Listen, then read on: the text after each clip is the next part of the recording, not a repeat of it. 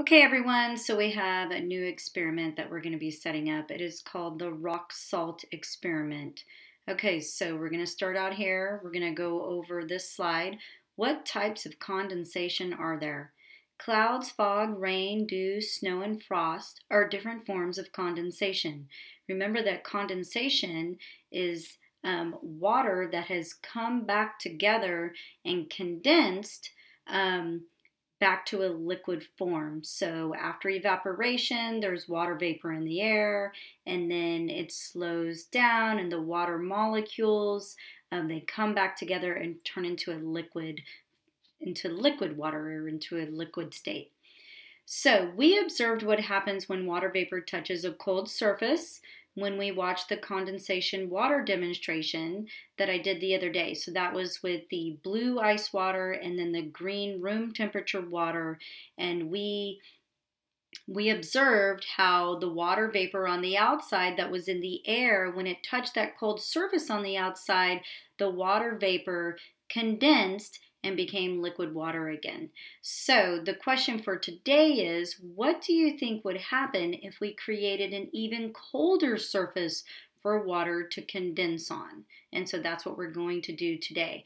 We're going to create an experiment with a colder surface and observe our results after letting it sit for 10-15 minutes. So before we set that up, I'm going to go through the slideshow. So obviously step one is to gather the science bag. In that science bag, remember there's no evaporation placemat anymore, but you should be able to find your tall glass, the rock salt, and so make sure you still have that science bag. Okay, so you're watching the video, which is obviously this slide here, and then we're going to gather these materials. So here's my rock salt. You need to get a spoon from your home, so go grab a spoon or something to stir with. You need some ice from your home. So if you don't have any ice made, make sure you make some ice and you can come back and work on this experiment. And you need that tall cup that we've been working with, not the small one like the rock salt size, but the tall one. Okay. So obviously slide 5 is where after you set up your experiment, like right away, like right after you set it up, you're going to take a picture of it and you're going to post it here to show evidence that you have actually set up your experiment. So don't wait 10-15 minutes and take a picture. Do it first because you have to take a second picture today. All right, then you're going to come to this slide and you're going to make a prediction in the red. So make a prediction here on what you think is going to happen after 10-15 minutes. Okay, later, after 10-15 minutes, after you do what you need to do with your experiment, you're going to write your observations. What do you see? What did you notice? What's there? Okay, so that's what's going on there. After that, so this is after checking your experiment after 10-15 minutes and after you've done what you needed to do with it, you're going to take a second picture and you're going to post it here because it will look different. You should be taking a picture of what you notice in the cup, on the outside of the cup. That's your hint. So here's the thing. You have to wait 10-15 minutes. I wouldn't suggest sitting there and staring at your experiment for 10-15 minutes. You actually have a reading assignment to do today. So again, on slide 8, it says, complete the reading about condensation and then answer the review questions at the end. Remember, I provided a link where you can go and actually, if you remember, you can go and actually look at the book.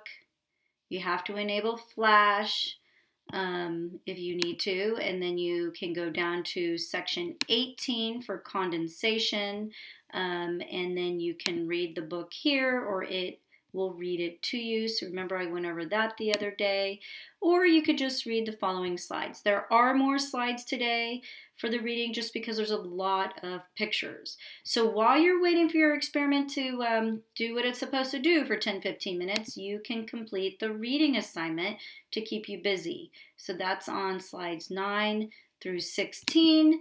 And then you have questions to answer on slide 17. Yes, you need to do all of this. This is not come back tomorrow and do the questions. So this is all due in the same assignment. Okay, so let's read the directions today.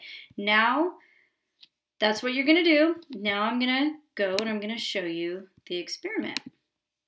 Okay, so here's my materials. So we have our tall cup, we have our ice, a spoon, and the rock salt. Okay, so I actually took ice from my freezer and it was actually in like cubes. So, but I just, you might want to ask your parent. You can make crushed ice. Some of you might already have crushed ice, or maybe you have a refrigerator that makes crushed ice for you. I just put some ice in a Ziploc bag and I took like one of my meat, like tenderizers and I just kind of crushed it, but you might want to ask a parent before you go in and start like pounding out ice, so maybe they can do that for you. But it does work. I mean, it'll work even if you don't crush up the ice, but crushed ice just seems to work a little bit better with this experiment. So I'm just going to fill this in. I don't need to use my spoon for that. That's for something else. I'm just going to fill it in with ice. Just fill it up, maybe about like 3/4 of the way. Okay, great. Now I have my rock salt. All right, I'm going to open it up and I'm going to use all of my rock salt. I'm just going to pour it in, just put it on top, and the spoon is to actually like mix it up. I'm just going to put it all in here and I'm going to try to mix it up. I kind of filled up mine with a lot of ice. Maybe use a little bit less ice. But just see if you can kind of mix it up. And then, literally, just going to let that sit for 10-15 minutes.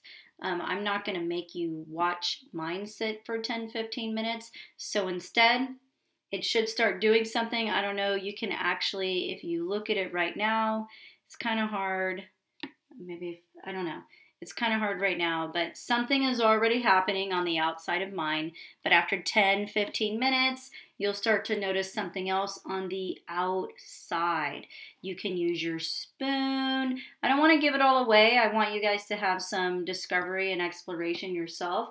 But check it out. And you can use your spoon on the outside. You might see something. If you do the reading, you're going to figure out exactly what's happening. So again, remember, you let that sit. You can go back over here, do the reading, answer the questions, and then come back and look at your experiment. You'll take a new picture of it and put it here because it will look different on the outside. Try to take a picture of the outside. And then you'll make your observations here. So basically, guys, what you need to do is fill out slide 5, slide 6, slide 7, and slide 17.